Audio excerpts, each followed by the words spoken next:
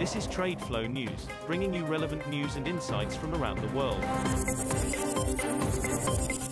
TradeFlow News, enabling trade for SMEs and economies worldwide. These are some of the key topics that we will be looking into in today's program.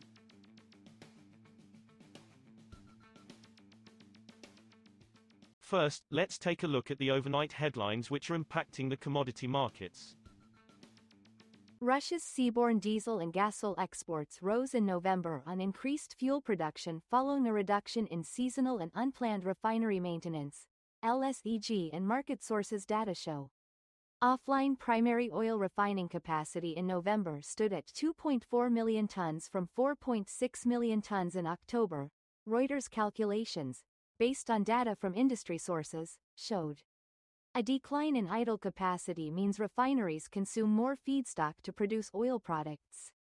In total, diesel and gasol exports from Russian ports rose last month to around 2.83 million metric tons, up 11% from October, based on LSEG shipping data.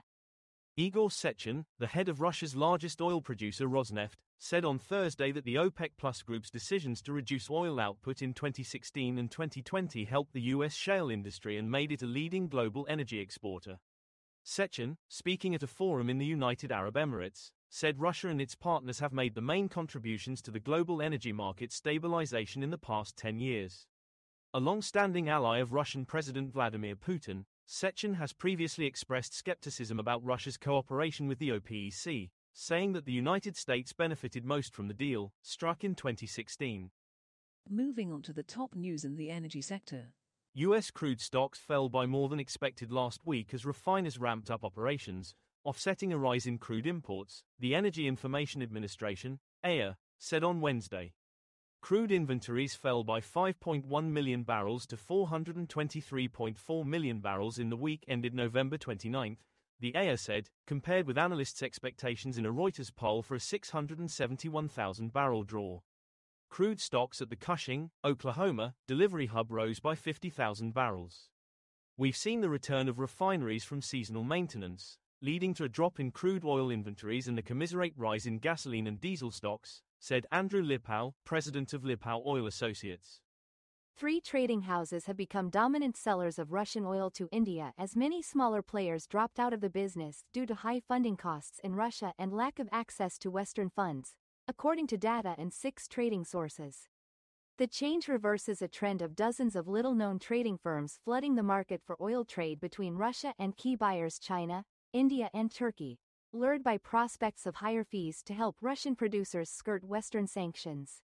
India has become the biggest buyer of Russia's seaborne crude after Moscow's invasion of Ukraine in 2022, with purchases near record highs at 1.8 million to 2.0 million barrels per day, or more than a third of its crude imports. Next, we have the top news in metal markets. London copper prices were little changed on Thursday as market participants sought more clues on China's fiscal stimulus and news on potential U.S. trade tariffs. 3-month copper on the London Metal Exchange, LME, was nearly flat at $9,088 per metric ton by 0704 GMT. Meanwhile, the most traded January copper contract on the Shanghai Futures Exchange closed 0.3% down at 74,530 yuan, $10,258.77 a ton. Traders are anticipating additional fiscal stimulus measures from the upcoming Central Economic Work Conference in China, the world's largest consumer of metals. Iron ore futures prices slid on Thursday as investor sentiment dampened after state media in top consumer China emphasized qualitative improvements ahead of a long-anticipated meeting that is expected to set the tone for economic growth next year.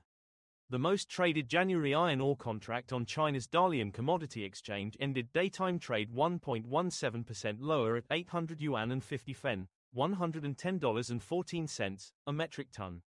The benchmark January iron ore on the Singapore Exchange was down 1.51% at $103.75 a ton, as of 0700 GMT. We will now look at the top news in the agricultural sector. Sugar prices in India fell to their lowest level in 1.5 years due to ample supplies, making it difficult for mills to pay farmers the cane price as the crushing season gains momentum, industry officials told Reuters. The fall in prices is prompting industry to demand immediate revision in minimum selling price, MSP, to limit losses, which will improve mills' margins and allow them to make timely cane payments to millions of cane growers. Sugar prices have fallen below the cost of production. This makes it difficult for mills to pay the revised cane price unless sugar prices rise, said B.B. Tombare, president of the West Indian Sugar Mills Association. That is all for today's news on commodity markets. Stay tuned to TradeFlow News as we continue to provide you with more updates. We also invite you to follow us on Twitter at TradeFlow News, which allows you to watch our program on your mobile device or desktop to receive information from there.